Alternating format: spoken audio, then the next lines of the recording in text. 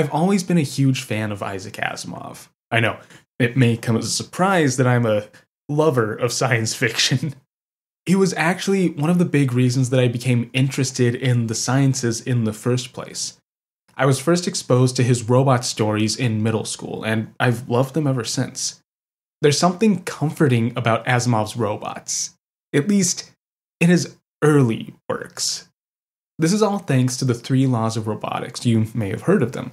The first law states that a robot may not injure a human being or, through inaction, allow a human being to come to harm. Law 2 states that a robot must obey orders given it by human beings, except where such orders would conflict with the first law. And Law 3 is that a robot must protect its own existence as long as such protection does not conflict with the first or second law. These Asimovian robots are friendly to humans. They exist as these superpowered tools that serve us. But there's something unsettling, something a little creepy beneath the surface here. You see, Asimov's robots aren't just big metal machines. By and large, they're humaniform or humanoid in some regard. In his science fiction, they eventually become indistinguishable from humans. The key difference is that these robots are strictly better than us. They don't age, they don't die. If they get harmed, they can be repaired, and they're programmed to be selfless. That sets up some horror for down the line, but this isn't the scared out of your pants kind of horror. What happens to humans if we're suddenly outmodded by a better life form? What if we made this better life form? These robots are programmed to serve us. This ends up being a big plot point later on in the Foundation series. As robots became more and more advanced, they started to interpret the 3 laws more broadly. They deduced that it was their responsibility to protect not only humans, but humanity as a whole. So we get this situation in Asimov's fiction where humanity is living under the benevolent rule of synthetic life forms. We effectively become a managed species. At that point, does humanity even matter? I really like Asimov's machines because they speak to a certain duality, a mix of wonder and existential dread. These machines are designed to never turn on their creators, but that leads to a possibly worse fate for humans: stagnation, isolation, and control. I think that underlies the real unease that we have around robots. Sure, they're amazing tools, but what if something goes wrong? What if they become too human, more human than us? Despite this fear, there are many who've pushed robots towards fitting our own image. At least, that's what proponents will have you believe. I think under the surface we'll find there's a healthy dose of trickery going on.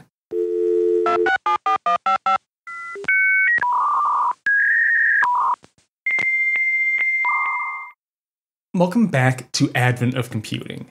I'm your host, Sean Hass, and this is the conclusion to Spook Month, episode 94, Robots and the End of Humanity.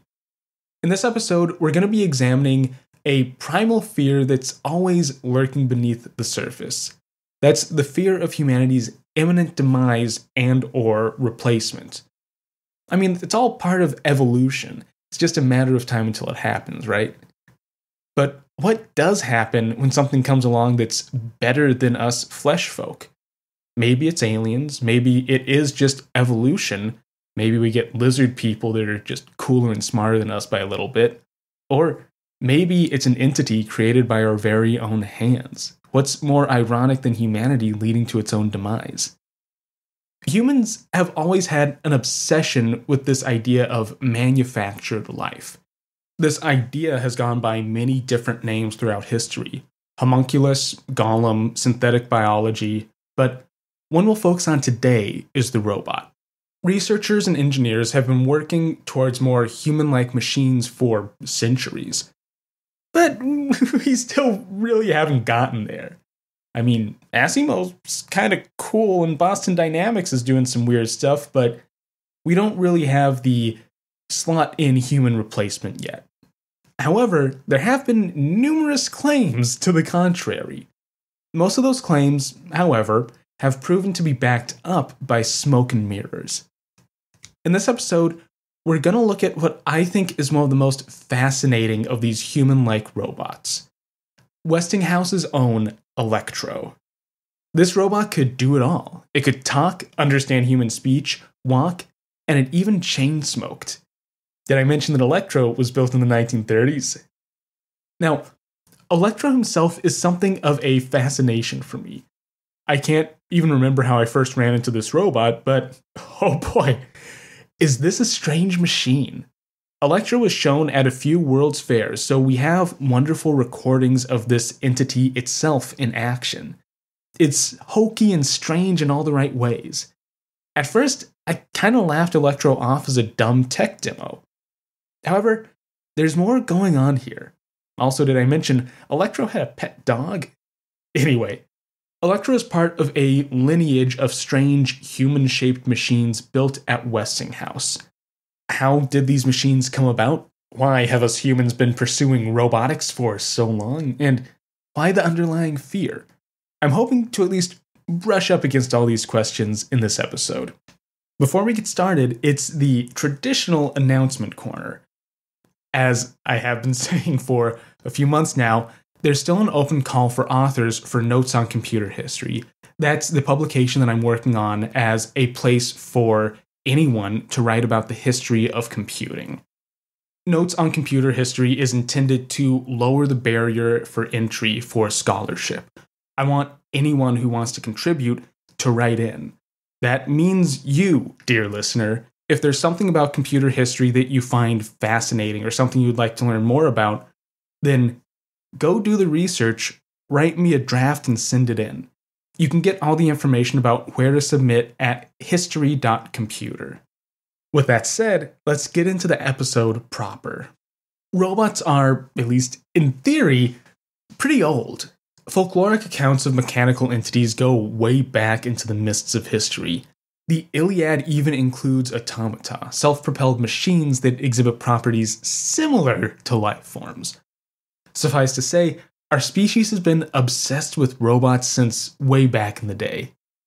The only problem is that the marketing around these miraculous machines doesn't live up to the reality. I've said before that the key to making modern computers work is illusion. A single processor can't really run multiple programs at once, but some tricky software allows for the illusion of multitasking. This illusion's been bolstered by things like windowed programs, or networked file storage, and other digital sleights of hand, maybe sleights of bits. A computer on its own just isn't very useful or even all that impressive, but we've been able to work around that to find ways to make computers truly useful and invaluable tools. So too, illusion has played a key role in the history of robotics, or at least in one branch of that history. Technology has never been able to keep pace with human imagination. It's probably a good thing it can't. The space formed there between imagination and reality can be used to pull some tricks. In 1770, Wolfgang von Kempelen would find a fabulous way to exploit that opening. His implementation of choice was a machine that's been called the automatic chess player, or the automaton chess player. More commonly, it's known as the Mechanical Turk. Von Kempelen was a Hungarian inventor, at least that was the parlance used at the time. I think it's best to put him in the larger category of engineer, broadly speaking. During most of his early career, he was actually a civil servant, but engineering was always around somewhere in the back burner. The spark that led to his most famous invention came in 1769 while attending Empress Maria Theresa's court. At the time, there was an illusionist doing an act to entertain the Empress and her guests. After the show, von Kempelen told the Empress that he could give her a more surprising and exciting demonstration. That is, if he had a little time to prepare. The Empress took him up on the offer. The next year, he would demonstrate the Mechanical Turk at court to raucous applause. The automaton's main purpose was to play chess. That's what it's most well known for, despite having more features. The initial demonstration was to set a pattern for all future showings of the machine. Von Kempelen would bring an audience into a room where the automaton was already prepared. The machine itself is somewhat upsetting to behold. It consists of a cabinet with the upper torso of a man attached to one side. This man, the mechanical Turk himself, is dressed out in traditional Ottoman garb. Here's another fun detail. The automaton uses its left hand to actually manipulate objects, but its right hand is used to hold a long pipe. The implication here, of course, is that the robot smokes. It's a nice little touch to, humanize it. Now, according to Von Kempelen, the humaniform section of the machine is mainly for show. Von Kempelen would demonstrate this by raising the Mechanical Turk's robes to expose a pretty sparse skeleton of gears and levers. The actual business is inside the lower cabinet. Accordingly, the next phase of the demo was to show off the cabinet's contents. This cabinet itself was covered in drawers and doors to allow access to its inner workings. Those would be thrown open, and Von Kempelen would invite his audience to come up and inspect the machine. One detail that's often remarked upon is that you could see all the way through the cabinet. The doors were symmetrical in that sense. A door on the front had a corresponding door on the back. This was a neat way to show that the machine had no false back, that it was just as it appeared. It was also a neat bit of misdirection on Von Kempelen's part. Once the crowd was satisfied that there were no tricks involved, the machine would be wound up by a large crank. Since it's run by a big spring, that's the only source of power that would make sense. An audience member would be invited up to play a game of chess with the automaton. A crucial part of this phase was the assertion that Von Kempelen had no control over the Mechanical Turk once a game began. He had to occasionally step in to crank up the machine, it needed a little more juice, but that was all. Von Kempelen would actually step away while the game was in progress. However, there is a strange kind of connection between the inventor and the machine. The source that I'm using in this section is a set of letters that were republished in 1784 under the title Inanimate Reason, or a circumstantial account of the astonishing piece of mechanism M. de Kempelen's chess player. It's an interesting read that gives a very period analysis of the automaton. Just to add some fun texture, this is also a bit of an aggravating source to go through. Not only is it from the 18th century, it's also been translated from German. Some of the spelling isn't exactly standardized, which on its own, it's a little weird. The biggie is that it uses the long S, which, despite sometimes dropping into sources from this period, I have never seen before. Apparently back in the day, the letter S looked more like a lowercase f without the cross. You end up with what looks, fittingly enough, like an S that's just been stretched out vertically. A long S, if you will. Initially, this was just how the Latin alphabet worked. The 1700s were a transitionary period where the short S started to see some use. In the case of these letters, the modern S is used only when a word ends in an S. Otherwise, the long S is used. So a word like chess looks more like chefs. That's not really in the dictionary. Anyway, here's where I should digress.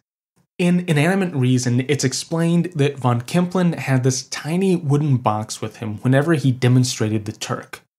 The letters call it a case.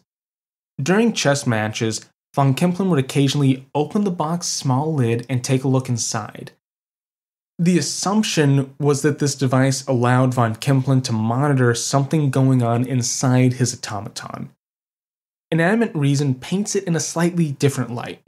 Quote, "It has been pretty generally supposed that this case is a totally detached piece, merely calculated to distract the attention. The inventor, notwithstanding, has given me the most positive assurances that it is so independently necessary that the automaton could not play without it. And he further says that whenever he discovers the secret, the world will be convinced of the truth of this assertion. Or, if you like, affirtation. Not the best English. Anyway, since day one, there was this mysticism around the Turk. Von Kempelen never came out and explained how his machine worked in any detail, just that it did work and you could observe it in action. The small case, or caife, if you like, was a nice ruse to add to this mysticism. The overall effect of the setup was enough to intrigue onlookers. Some even accused the machine of being controlled by Satan or other demonic spirits. There is an account in these same letters of a woman having to leave the room in a tizzy because, there's a machine, it's moving, and it's of the devil. But that's all the setup. You see, the Turk could actually beat humans at chess. The machine could outmaneuver expert human players. Yet, even in this core feature, Von Kempelen slipped in some misdirection. In general, these were normal chess matches. The Mechanical Turk always played white, so he got the first move. It's a pretty good advantage, but not one that should matter against a skilled opponent. The automaton's metal arm would reach out, open its fingers, then pick up and physically move a piece on the board. It was playing just like a normal human. Here's one of the neat misdirections. Von Kempelen would, at some point, explain that his machine could tell when an opponent made an illegal move. The machine didn't let anyone pull a fast one on it. If an opponent tried to, say, move a bishop sideways, the automaton would shake its head. It would then move the opponent's piece back to where it should have been and proceed to take its own turn. This skipped the opponent's turn. That's not a normal rule in chess, but it's a neat way to show that the Mechanical Turk was versed in how the game must be played. The skipped turn could even be played off like a limitation. The machine's just so rigid that it starts taking its own turn. It gets a little bit confused. There are still some issues to sort out, That's the usual fare that people know of the Mechanical Turk. But it did more than just play games of chess. Another feature was its ability to solve a chess puzzle known as the Knight's Tour. This was, at least at the time, a somewhat tough puzzle to solve. The goal is to take a knight at any position on the board and then move it step by step so that it lands only once on every square. You can't have the knight touch a square twice. Von Kempelen would invite audience members to place a knight anywhere on the board, and then the Mechanical Turk would proceed to solve the puzzle. Someone would also place markers on each square the knight visited in order to ensure that the machine did, in fact, complete the tour. Not super flashy, but it's a neat trick that could further solidify the automaton's skills. The final act, and what I think is my favorite, is that the Mechanical Turk could talk. At least, in a sense.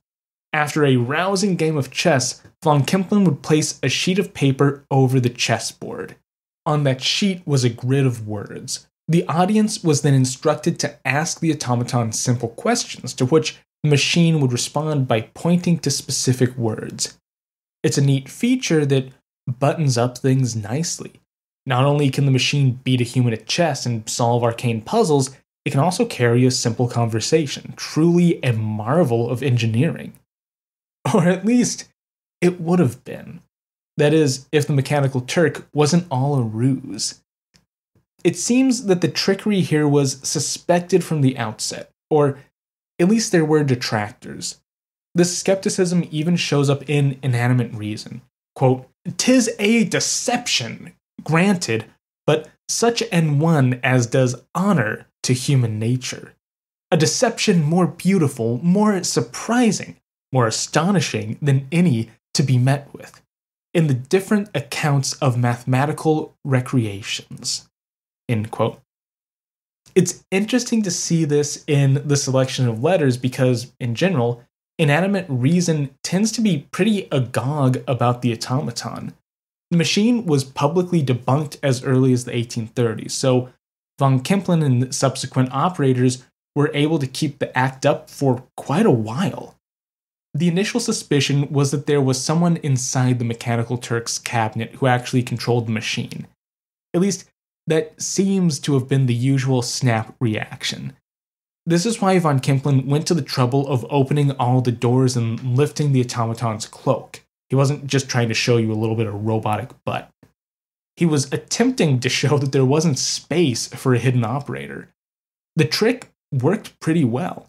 Inanimate Reason reported that the machine had almost no empty space inside it. Certainly no space for an avid chess player. Some guessed that maybe a child was secreted away under those robes and gears, but Von Kempelen was quick to show all the machine's inner workings. Surely, there just wasn't enough space. Here's how the trick was pulled off. Von Kempelen actually did stuff an entire living chess aficionado into the Mechanical Turk. There were two parts to this deception: the concealment of the operator and the control of the machine itself. The trick of keeping the operator hidden simply came down to how the machine's cabinet was constructed.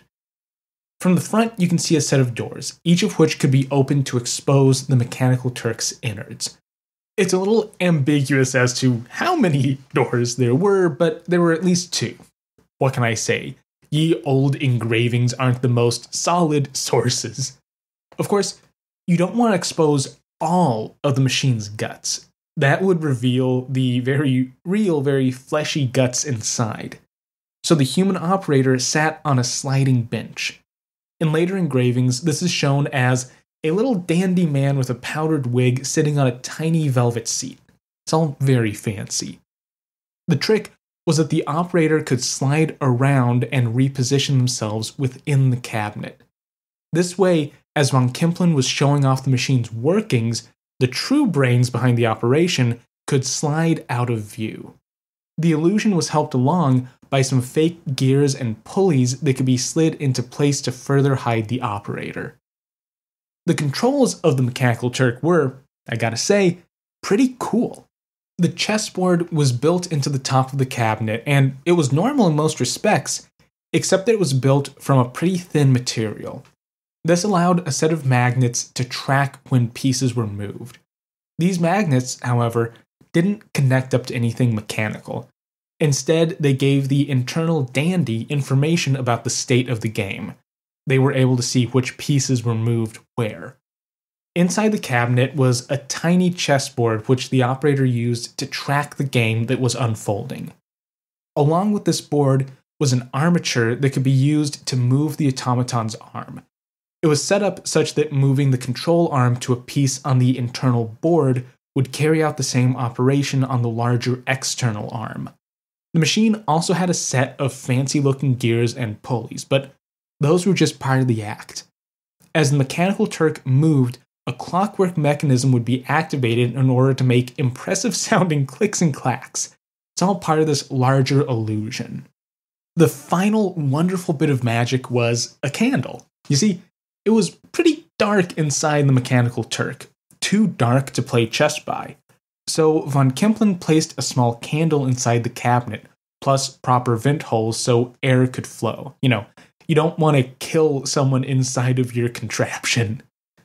Inanimate Reason even comments on the candle, assuming that Von Kempelen had placed it inside the machine so that it was easier for spectators to see the Turk's gears. However, the light was actually needed so the machine's operator could see. Overall, I think the Mechanical Turk offers a look at how illusion can be used to maximize the impact of technology. Sure, the thing was mostly trickery. With the technology of the time, it simply wouldn't have been possible to make a robot that could beat a human at chess. We wouldn't get to that level of technology until well into the digital era. So Von Kempelen fell back on illusion. The machine was designed in such a way to convince an audience that it was, far too complicated to understand, but it had to be a marvel of engineering, right? Small details and weird mistakes were added to help the illusion. Why does the Mechanical Turk play with its left hand? Well, von Kempelen would explain that he intended the automaton to be right-handed, but had accidentally built the thing the wrong way round. Why did the automaton always play first and steal turns if he made bad moves? Well, it's an early model, and surely it won't hurt to give the poor machine a small advantage. Despite the tricks, despite the overall illusion, the automaton still had some neat bits of engineering. Here, I think it's best to look at illusion as a way to stretch out thin technology. Take the automaton's playing arm as one example. Internally, it was a very complicated pantograph, one of those levered toys that you can use to duplicate and enlarge an image by tracing the original. That's a simple device. You can actually make one with 4 sticks and a pin, but the basic idea can be expanded. The Mechanical Turk's pantograph was twisted and turned such that it transferred motion from a lower internal chessboard up to the larger main board above. It was also extended to allow for fully 3D motion. Normally, a pantograph is 2-dimensional and only really transfers motion in one plane.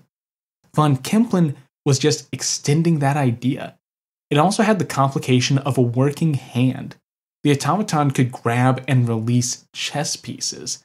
So that's another complication to the machine. Sure, the Turk was mainly smoke and mirrors, but it was still a complex device. The final trick to the whole affair, and what I'd say is the most important part, is what the Mechanical Turk represented.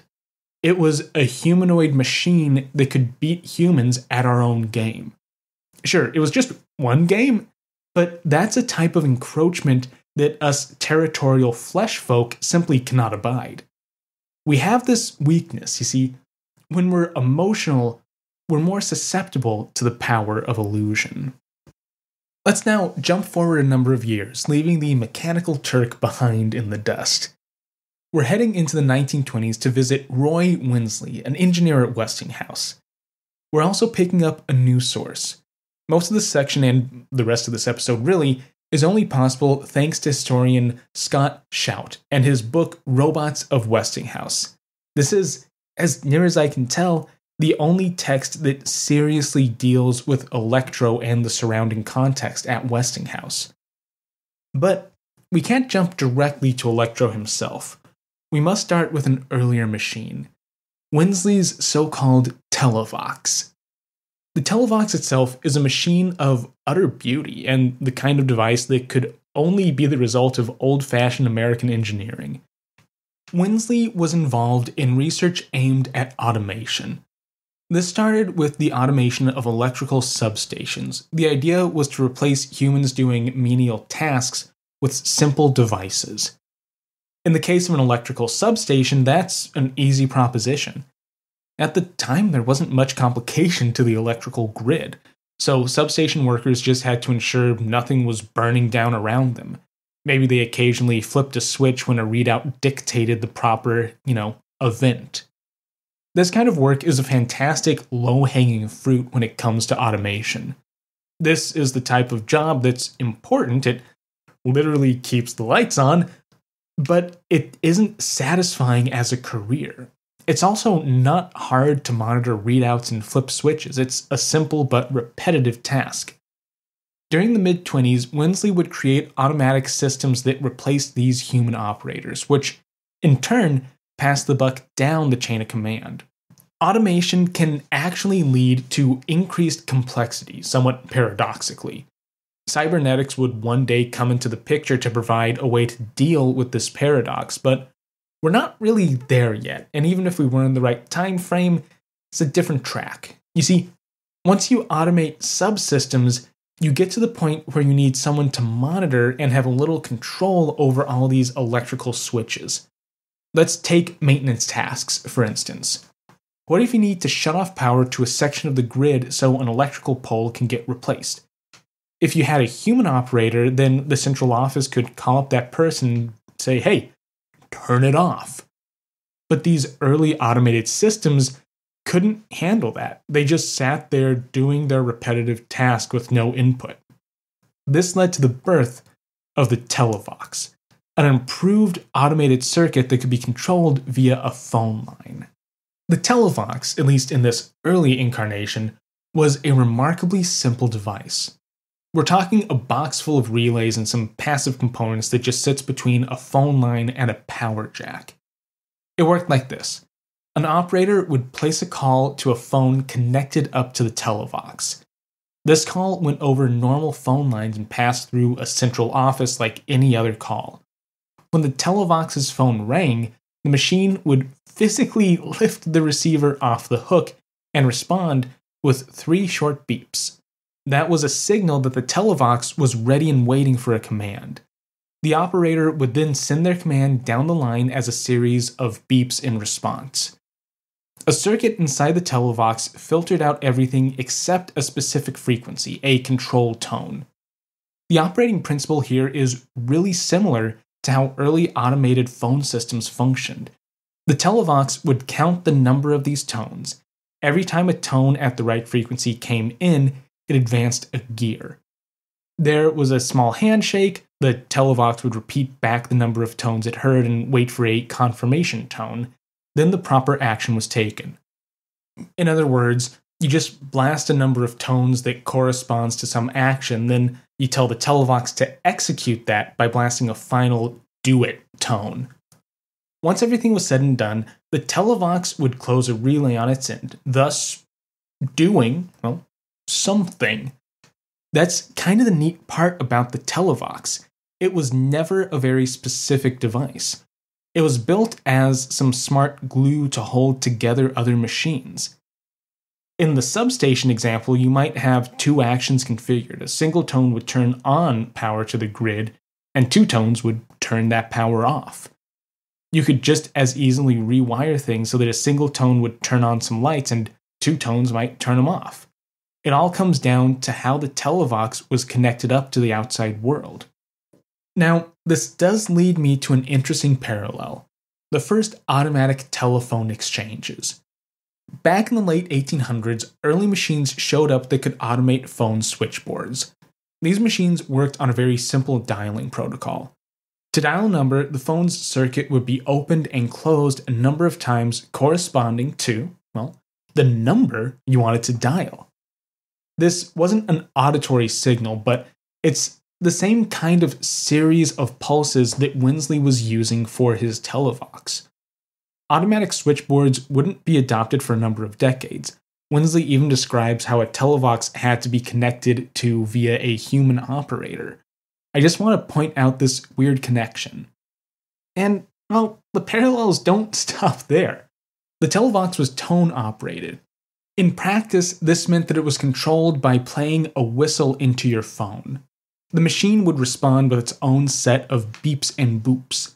We even have these great publicity pictures of Winsley blowing an assortment of little tin whistles into a phone.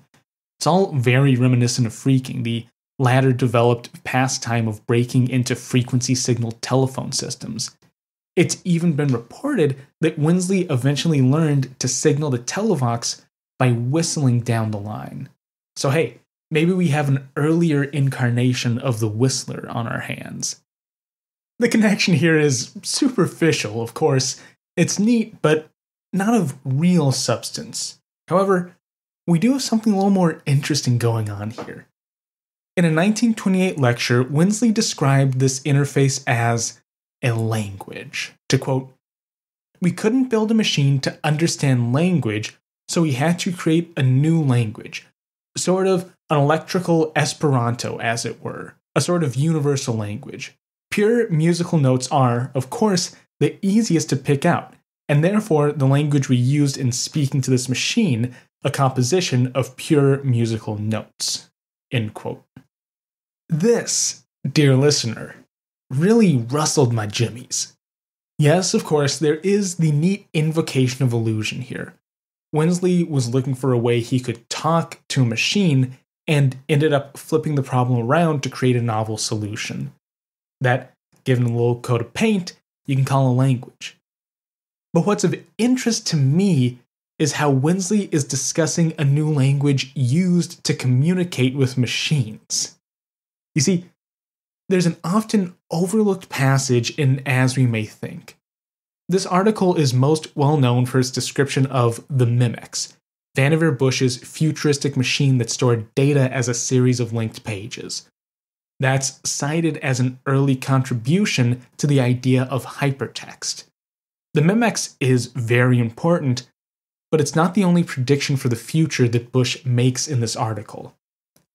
There's a section where Bush is discussing a machine called the Voder, a device that can imitate human speech.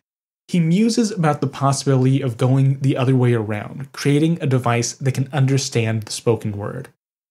Then he veers off into this, quote, "Our present languages are not especially adapted to this sort of mechanization. It is true. It is strange that the inventors of universal languages have not seized upon the idea of producing one which better fitted the technique for transmitting and recording speech. Mechanization may yet force the issue, especially in the scientific field, whereupon scientific jargon would become still less intelligible to the layman." End quote. The attempt at universal languages include, in another neat connection, Esperanto. But that's neither here nor there, really. Bush is basically saying that we may need to develop a spoken language that's more fitted to automation, a human tongue specifically for talking to machines. Crucially, As We May Think is published in 1945, well after the Televox hit the scene. You may see why my wheel started to spin on this one. As far as I know, there isn't a direct connection between Bush and Winsley. I can say that with some confidence because I have a secret source stash. Later in life, Vannevar Bush compiled an autobiography called Pieces of the Action.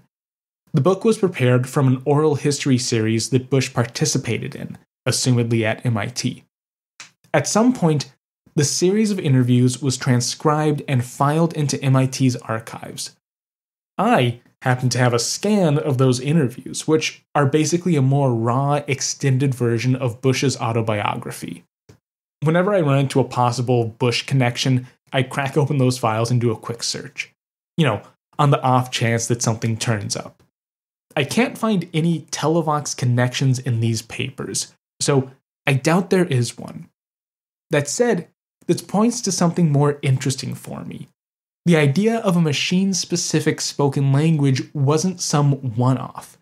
It seems that this was floating around in this early era of automation. I'm sure there's more to this, but that would take us on yet another tangent that I'd like to avoid for now. Let's just say I'm going to keep an eye out for more mentions of human-machine languages. Getting back to the topic at hand, here's why the Televox ends up mattering. As I said, it was a very flexible device. Since it just sat between a phone line and some wires, it could be set up to do darn near anything. But this is a double-edged sword. Winsley had this really useful device, but it's not very flashy. That is, you'd assume that it wouldn't catch any public attention. But that assumption is very wrong.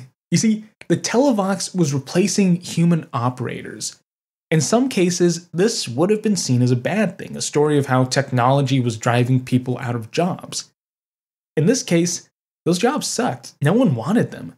So Televox was more seen as a useful tool that could replace humans. Maybe you can see where I'm heading with this.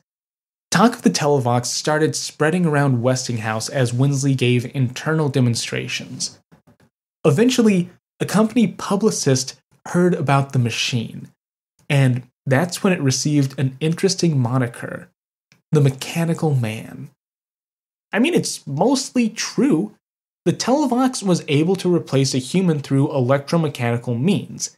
It could only do this trick in a very limited sense and for a very limited set of tasks, but hey, those are just details. This is what made it into the papers. Here's a taste from a 1927 article in the Brooklyn Daily Eagle. Quote, "Correctly tuned peeps and buzzes will make Mechanical Man perform 200 acts.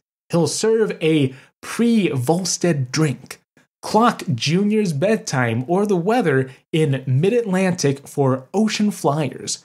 Radio apparatus invented by Roy J. Winsley converts tones into actions. Orders conveyed to it by any telephone, distance no barrier to use, but money might be. Car Serviceman, for instance, would cost $40,000 to install in Flatbush Home. End quote. Once again, none of that is technically wrong. The Televox was just some automation glue that could bring together any number of machines. It could also do automated tasks in general. You could use a Televox to remotely mix a cocktail, for instance. But you'd need to first build a machine that could do the actual mixing of a pre-Volstead drink. Winsley's device wasn't exactly the most intelligent thing in the world, but it was enough to act as a control mechanism for pre-existing electrical devices. Put that way, it's pretty boring, so the company's publicists just said it was a mechanical man. That has a nicer ring to it without being totally incorrect. Now, Winsley was a much more smooth operator than I will ever be. If I was in this position, I think I'd knock over some of my coworkers' desks. I'd at least shout at them a good deal. We're approaching territory where the actual machine can't live up to the hype. Instead of backing down or trying to handle the perpetrators, Winsley decided to just kind of go with the whole mechanical man thing. This was helped along by a little more corporate pressure. The higher-ups at Westinghouse wanted Winsley to give a public demonstration of the Televox, specifically at the opening of a new club in New York City. These same execs also didn't want to throw Winsley extra funding to prepare for said demo. A plan had to be hashed to somehow make this actually very boring technology a little more spicy. So Winsley decided to lean into the sensationalized media coverage around his invention. If the press said he had built a mechanical man, then sure, why not show them a mechanical man? The final piece of inspiration came from a comic in the New York Times. One of the freakout articles showed a depiction of the Televox as a very physical mechanical man. We're talking a straight-up robot.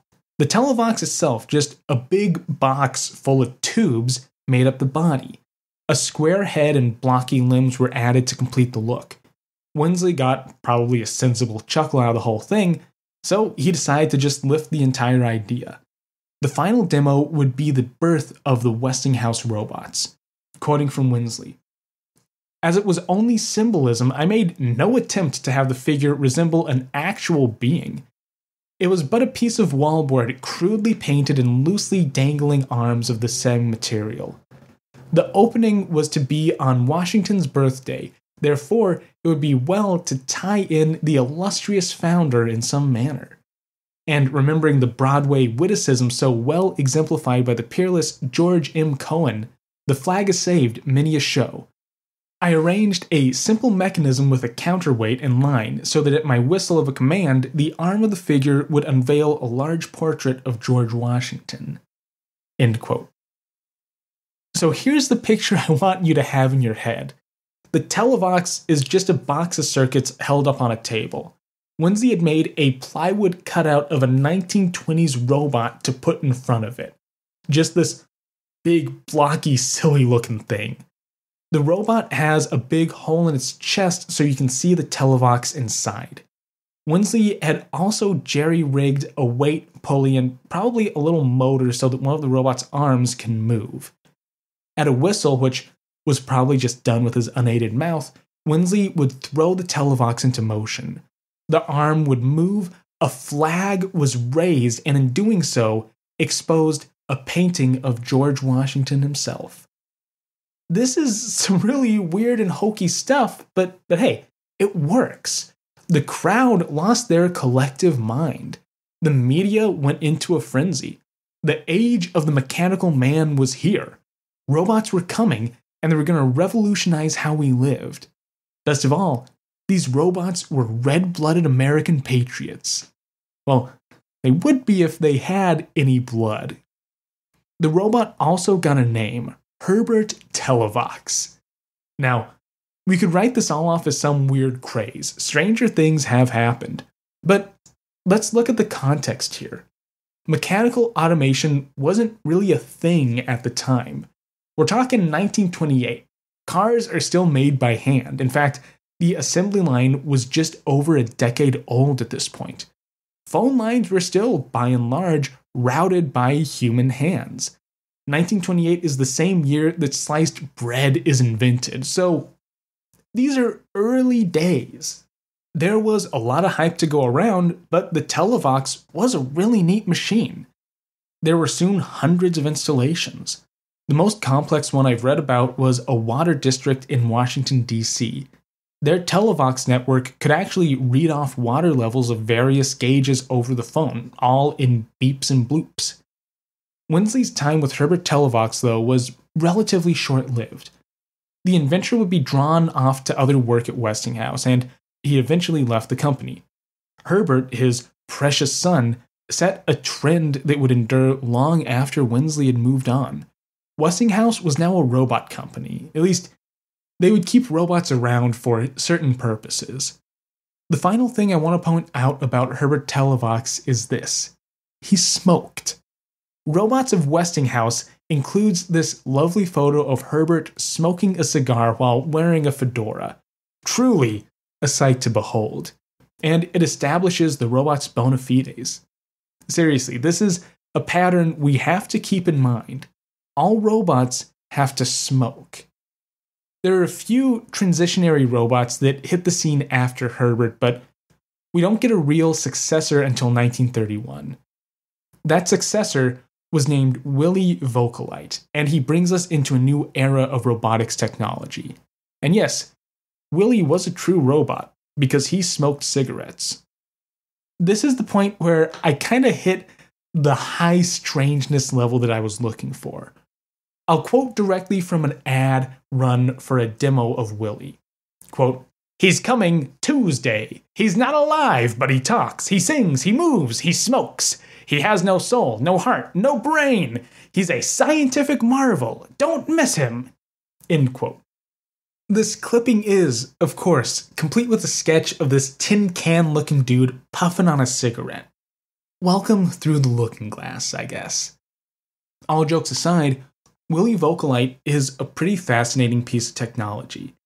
This robot was designed by Joseph Barnett, who had previously worked with Winsley, so there is a lineage going on here. The core of Willy is an improved version of the Televox. Perhaps it's better to think about it as the next generation of the device. The beeps of the old units were gone. You see, Willy could actually carry on a conversation. He could speak, and he could listen. Or at least, it seemed like he could. Interestingly enough, von Kempelen gave up working on the Mechanical Turk to pursue a device that would emulate human speech. The idea of a talking machine has always been exciting. That's the best way I can think to put it, and it's always just been part of this overall robotic milieu. Von Kempelen was attempting to recreate a human vocal tract. He built these bellows and reed-based machines that had flexible tubes. An operator could play these like a musical instrument and kind of mimic the sound of a human voice. It's this spontaneity, though, that's crucial. A recording device was one thing. A phonograph was certainly neat in the day, but it was a very static sort of medium. A machine that could produce human speech on its own without a human in the mix, that would be its own kind of marvel. Von Kempelen had taken one path towards that end goal. The nerds at Westinghouse would take another. Willy Vogelite could talk, but it was accomplished using a trick. The robot's speech was produced using a specialized 78 RPM record player. The record was pre-recorded with responses to queries, cool phrases and sounds to play along with actions. Tracks on the record could be selected automatically. If Willy needed to say hello, then the Televox inside him would just tell the record player to skip to the proper place, and a pre-recorded greeting would sound over a speaker. The pre-recorded message trick was initially developed to improve the old Televox. These latter model machines were able to originate calls, but this was actually pretty hard to automate. In the 20s, you couldn't just dial a phone number. You had to pick up the hook and talk to an operator. It would be nice if a Televox could call up someone if it encountered a problem, but it couldn't get past an operator by simply beeping at them. Thus, pre-recorded messages were added into the mix. This was initially done using repurposed video film of all things. This is a bit of a tangent, but I love the ingenuity here. Magnetic tape wasn't around yet, and vinyl had to be pressed, which was an annoying process. Video film ended up being easier to work with. Back in the days of talkies, one option was to put an audio track physically next to each frame of the film. This audio was recorded on a free space on the film, so it had to be encoded as a series of light and dark patches. This was more convenient because you could create a recording using lights wired up to a microphone. The audio was then read using a photocell. It's cheap, easy, and simple to do. These tapes were recorded with a simple message that said something to the effect of, "This is Televox at 1234, calling central office at 567.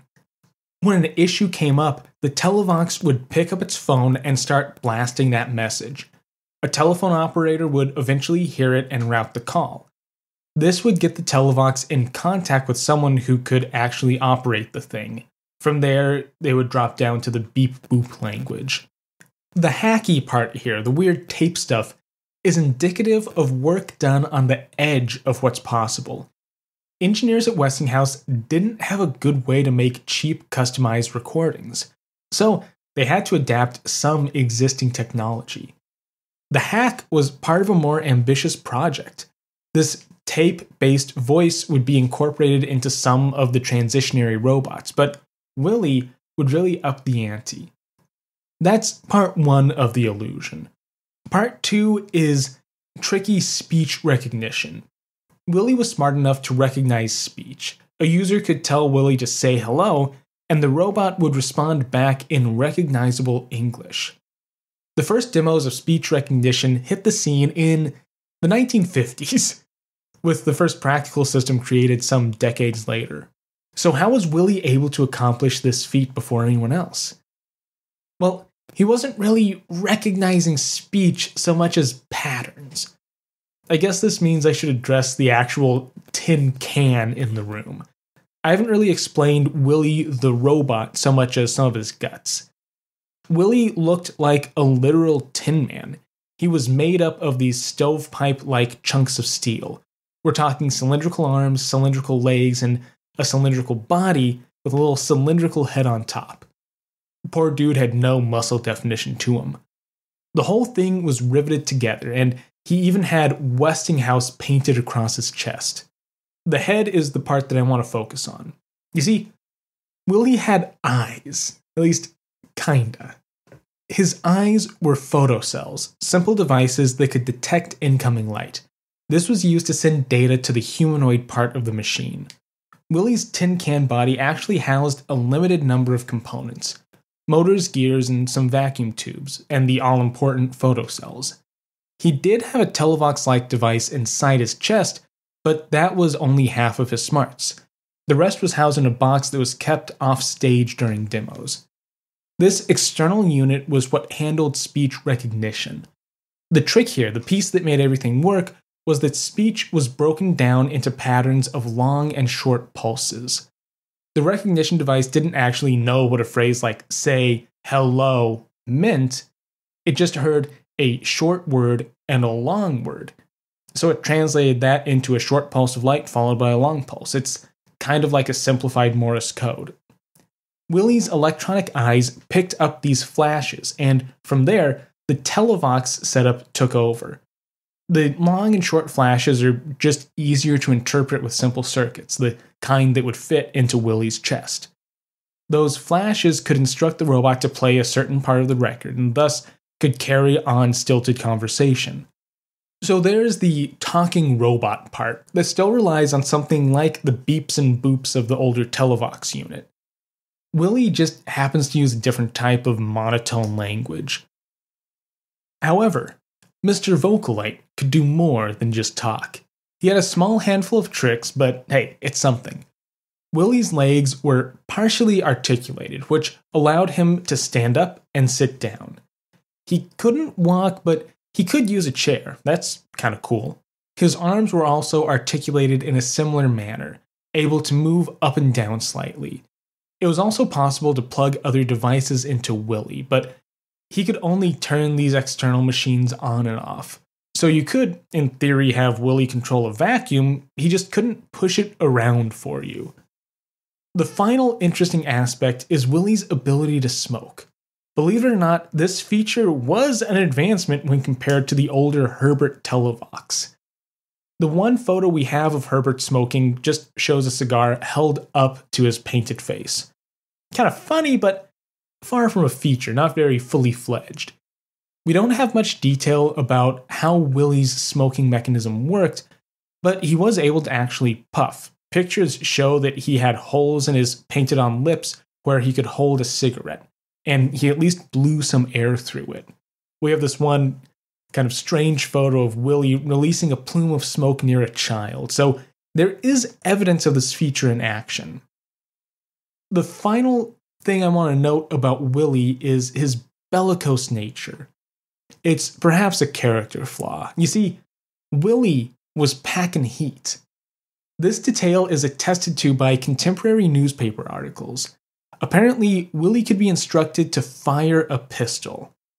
That's all the detail we get, just that he could shoot a gun among a list of other actions.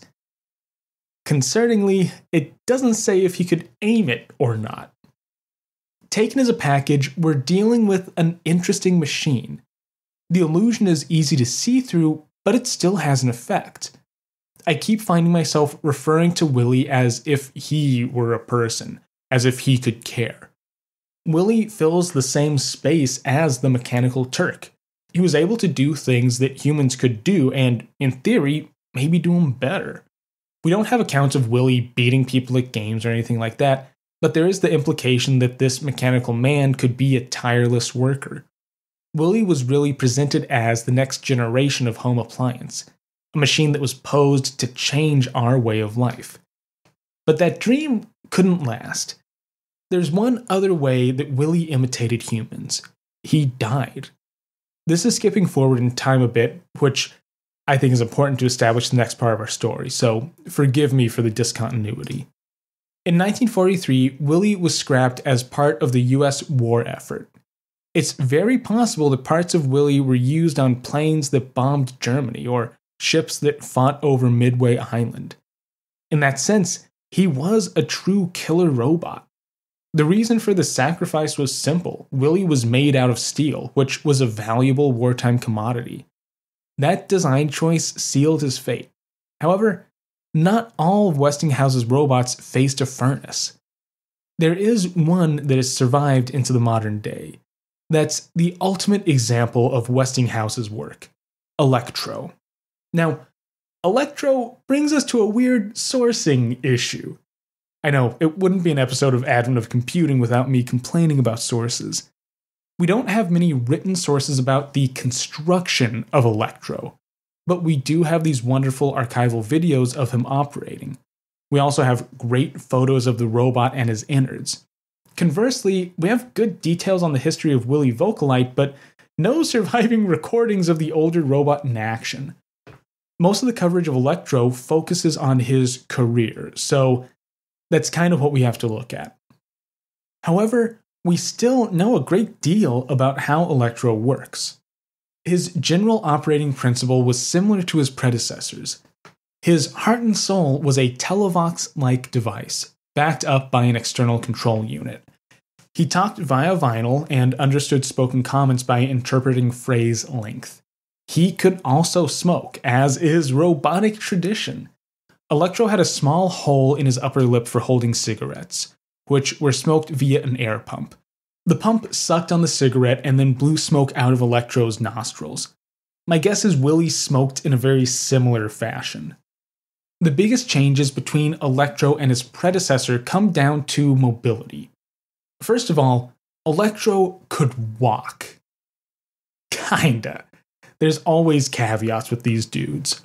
He moved via a pretty smart mechanism, though. Electro's feet each had a set of powered rollers. His right leg was basically just a fixed pipe. It couldn't move at all.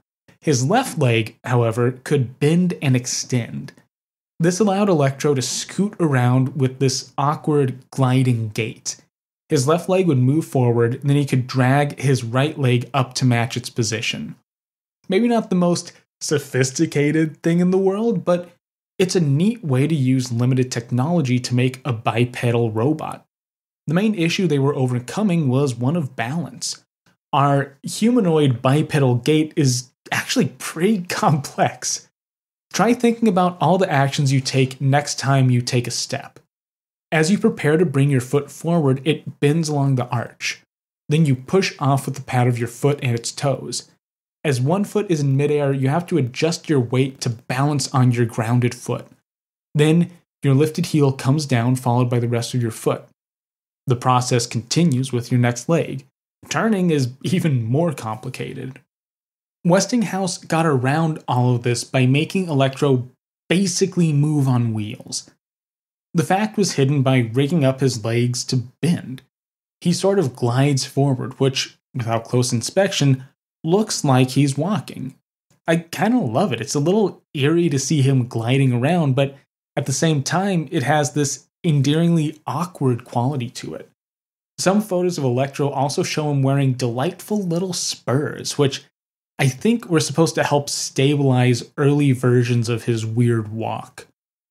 Electro's hands were also more fully realized. He had rotating wrists and 5 articulating fingers on each hand. Now, he couldn't exactly grab things, but he could bend each finger at one joint. During demos, Electro would count on his fingers, but in theory, he could have probably operated buttons and maybe typed on an extra large typewriter keyboard. The robot's head was also more expressive. His mouth moved up and down as he talked, and his head could rotate and nod. The general vibe here is that Electro just had more moving parts. He's a more fully actualized robot, a better mechanical man. He also looked a lot better than earlier machines. Electro's body was built out of aluminum, which gave him this characteristic shine. Instead of being a big tin can, he actually was molded to look sort of like a person. His legs and feet have some definition. His shoulders draw down to wrists and hands. He has a big barrel chest. His head isn't just a painted pipe, but actually shaped somewhat like a human head. He's also massive. The dude is 7 feet tall and weighs 260 pounds. The overall construction gives us this weirdly endearing robot. He's this giant and lumbering Art Deco-ish aluminum oaf. I think this contributed a lot to Electro's appeal, and it's a strategy that was in use since the Herbert Televox days. Westinghouse's robots all have this clunky and friendly appeal to them. They aren't here to dominate humanity, they're here to help. We can also contrast this to a more short-lived machine built in England, Eric the Robot, or maybe I should call him Eric the Evil Machine. Eric was built a little bit before Willy Vocalite, but you see, Eric had a branding problem. His creator, Captain W.H. Richards, was inspired by earlier Westinghouse-style machines, but he missed the friendly design note. Eric looked plain scary. He had a slack mouth with a few pointed metal teeth which sparked during demos. He also had a spiked collar and wore a simple metal crown. According to Robots of Westinghouse, Eric was supposed to look like a knight in armor, but, quote, his expression on his face repulsed and frightened many in the audience. Not the best way to present new technology. I mean, even Willy Vocalite had a certain charm to him. The robot even had a painted-on smile. Sure, he liked to shoot things, but he was probably a gentleman about it, you know? It's clear that Electro's design followed a similar principle of being non-threatening. I haven't seen anything written about crowds being scared of Electro. I haven't seen any coverage about people being pushed out by this robot.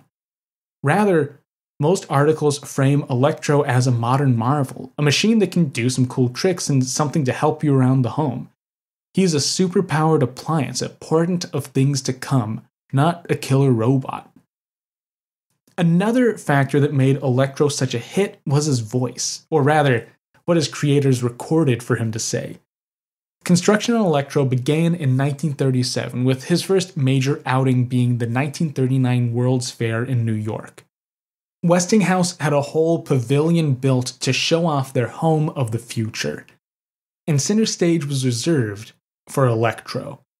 We have some videos from that first outing which gives us the full image of the machine. You see, Electro could be a little sassy. This was all part of his appearance as a non-threatening metal oaf. Here's some audio from that demo. You see, all I need to do is to speak into this phone, and Electro does exactly what I tell him to do. Sometimes. But I don't see why I'm telling Electro's story when he's perfectly able to tell his own. So let's listen and see what Electro has to say to us today. All right, Electro, will you tell your story, please? Who? Me? Yes, you. Okay, Toots. Ladies and gentlemen, I'll be very glad to tell my story. I am a smart fellow, as I have a very fine brain of 48 electrical relays. It works just like a telephone switchboard. If I get a wrong number, I can always blame the operator. Thank you.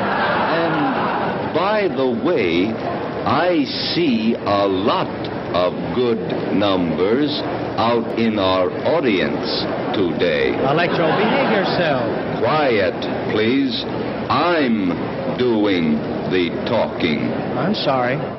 You can actually hear in that demo the kind of affected speech that has to be used to talk to Electro. It's, I think, fascinating. But the bottom line here is that Electro was cool. He was the future, but he was an approachable future. He had a little bit of tude.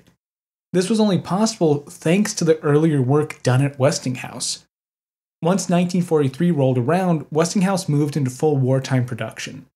Luckily, Electro didn't get scrapped. Part of this is probably due to the fact that Electro is composed of aluminum and not steel. So Electro languished in a crate until one of the engineers who had built the machine took him home. Willy Vocalite became a weapon of war, but Electro was able to remain a pacifist.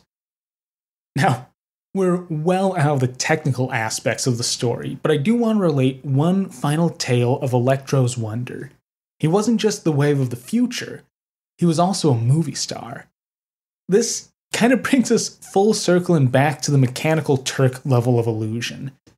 After World War II, Electro was returned to Westinghouse. Over the next few years, he was restored, upgraded, and hit the demo circuit again. Then comes 1960, the year Electro went to Hollywood. He played a supporting role in a film called, and I'm not joking here, Sex Kittens Go to College. Now, dear listener, I've watched this masterpiece in preparation for this very moment. It's one of those classic, so bad it's almost good type of B movies. It's also one of the worst films I've seen in years. It's pretty explicit at points, so if you must watch it, then make sure there's no minors in the room. The plot is paper thin. It has to do with a brilliant scientist who gets hired by a university. When she arrives, the faculty can't believe how attractive she really is. Hilarity ensues. Nothing too groundbreaking. Electro plays a character called Sam Thinko, and he makes up the strange B-plot.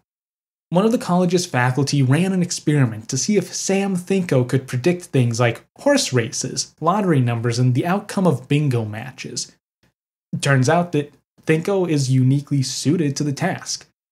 The professor leaves it at that, a neat experiment that once again proves that robots are truly the wave of the future. But things go wrong. Someone has been using Sam Thinko's predictions to win bets. Thinko's so good at gambling that it's running bookies out of business. So a pair of mobsters show up to teach Thinko a lesson. Once again, hilarity ensues.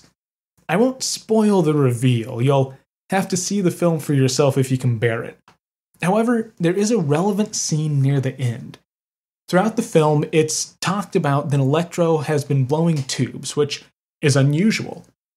What no one knows is that Sam's been under a lot of stress. He's worried over the gambling scheme. Eventually, the mob catches up to him, and in a dramatic confrontation, Thinko fries his transistors and starts smoking. He even has to be nursed back to health. There's this strange human quality to Electro's performance in Sex Kittens Go to College. He's not the villain or some tool of destruction. He's not even just a static machine. He's a robot that's in a little over his head. He even has a nervous break or something close to it. Sure, his brain is bigger than yours, but not in a malicious way. Thinko is depicted as lovable, useful, and brilliant all at once. This is all thanks to the power of illusion. We should all know by now that Electro wasn't able to predict lottery numbers. He wasn't even computerized. He couldn't actually do math. He couldn't even speak on his own. But with a little set dressing and the right aluminum shell, you couldn't help but love the guy.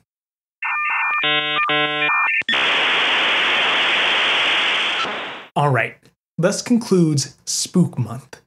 I'd like to end by proposing that robots can, in fact, be spooky. But all of those frights come down to context. Robots like the Mechanical Turk, which actually was a fraud, did really scare some people. Conversely, the Westinghouse series of machines had the opposite effect. Deliberately hokey design and favorable media coverage primed the public to fall in love with these weird robots. Scary or friendly, all these early robots were made possible thanks to the power of illusion. In the case of the Mechanical Turk, this was all classic misdirection. Von Kempelen built and operated the machine specifically to trick people. The entire device was designed from the ground up in service of this overall illusion.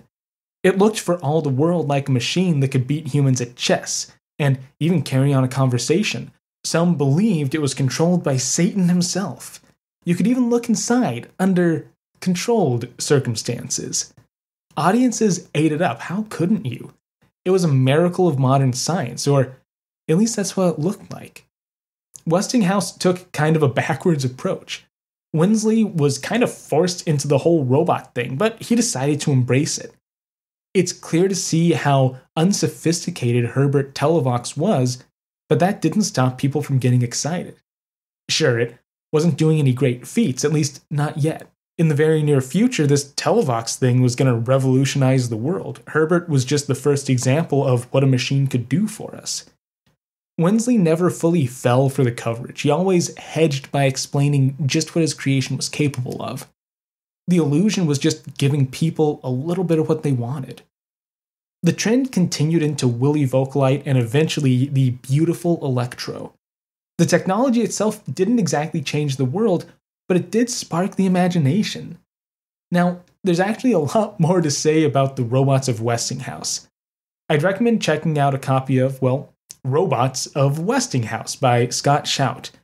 It's a fantastic resource full of copies of sources and images of those strange robots. Let's close on a happy note. Electro is still very much with us. He's among the living, if you can believe it. Things got close for a while, but the marvelous mechanical man does still exist. He's currently on display in the Mansfield Memorial Museum in Mansfield, Ohio. Shout, the director and curator of the museum, was able to track down and reassemble parts of Electro. It's thanks to his work and the foresight of a handful of Westinghouse engineers that we can still enjoy Electro to this very day. Thanks for listening to Advent of Computing. I'll be back in 2 weeks' time with more of computing's past. And hey, if you like the show, there are a few ways you can support it. If you know someone else who'd be interested in the podcast, then please take a minute to share it with them. You can also rate and review on Apple Podcasts. If you want to take your support up to another level, you can support the show directly by buying merch or supporting us on Patreon.